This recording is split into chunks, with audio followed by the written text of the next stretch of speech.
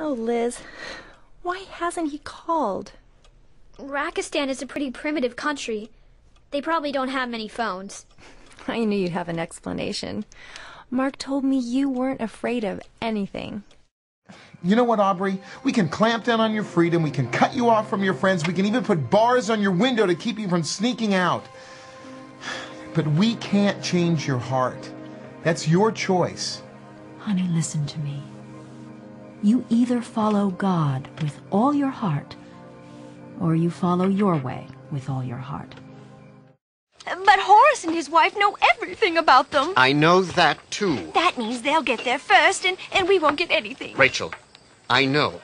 Instead of telling me what I already know, I need suggestions of how we can solve this problem.